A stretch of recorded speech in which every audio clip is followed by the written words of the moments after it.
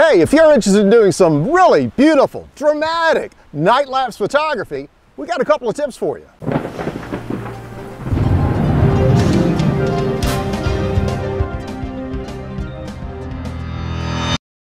Hi folks, Jim Baugh here, JBOTV, standing right here on a very windy afternoon on the Chesapeake Bay. Hey, we're going to talk about a couple of techniques that we do when we're filming our night lapse photography. Now, first thing we're going to talk about is power. When we film all night long, we're talking about basically 12 to 13 hours that we need to have power for our cameras. So our first setup involved basically power. This is, I believe, a 5,000 milliamp. This is a JBL speaker, also works very good. We use this in the field. And basically your standard housing for your action camera, where we have drilled a hole in the side so that we can connect the power to the battery. And this would pretty much run all night long, and we'd get some good shots with this, some good night lapse. But it was a little clumsy, and it was waterproof, but we wanted something in an all-in-one unit. So what we did, we did a little research online and found this battery. It's a Brunton 2, and it's a completely waterproof battery. It's also got a USB connector to it, which is wonderful. It's got its own separate on and off switch, and it attaches right to our action camera housing. And this is excellent because the whole unit is waterproof. And when you're doing photography overnight, over like a 12, 13 hour time span, you know, you're gonna have different weather patterns moving in and out, and you really need something that's going to be waterproof. So there's a lot of cameras on the market. Actually, most do. Even your smartphones will allow you to do time-lapse photography. And you just want to make sure that you do waterproof your camera unit. Very important, because those are some of the best shots. When you've got everything set up, and then here comes the thunderstorm moving through the scene, and you get it. You do want to have something totally self-contained and waterproof. Now, the settings for the cameras will vary depending on what kind of camera you have.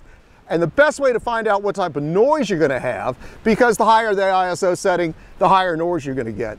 Some cameras have noise cancellation systems on them, and that's fine. But the easiest thing to do is simply put a lens cap on your camera and record a little video, then take it into your studio or your computer, and then just see whatever white specks that you have in the scene. Then you can still frame it, put it into your art program, and then basically reverse out, basically create an image mask, and then lay that over your night lapse. And that does work very well.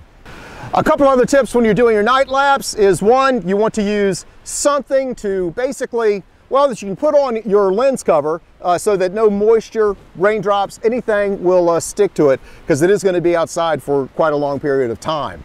And the other thing that we like to do, because of bugs, especially here during the summer on the shore, one fly landing on your camera housing and you've just ruined your shot that you've just spent all night to try to get. So what we do is we take some DEET and whatever bug repellent you want to use, and we just spray it heavily on a sock or a rag, and then we just lay it right over top on our tripod or whatever we're using. We use a Gorilla Grip a lot of times when we're working around docks, and no flies, no insects at all will be landing on your camera housing, and that's very important. For the time lapses that we do with really bright full moon shots, we have an ISO pretty much limited at around 200, and then break down our exposure down to about, well, it's about a 10-second exposure as opposed to a 20-second exposure that we would do on like a new moon, a very dark night. But you really need to experiment with your own camera and find your best settings. It won't take very long to do it all. So you want to make sure that for your camera application, you have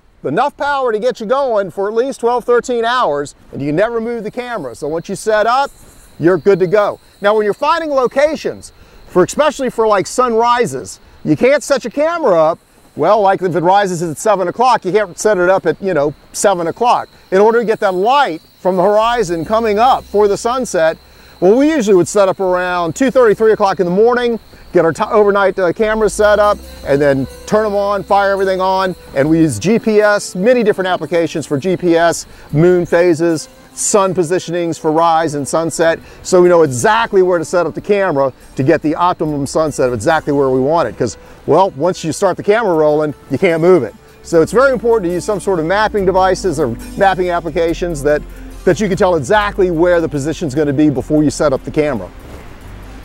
Hey, we're going to leave you with the solstice moon film that we did. That was shot over a 28-day period. Every day we were filming. It was incredible. We shot this about 2 years ago. We had some 56,000 photos that we actually took during this period, and over 500 hours of actually running the camera. It really was quite a project. All edited down to only about a little over 2 minutes. So we're going to go ahead and show that to you right now.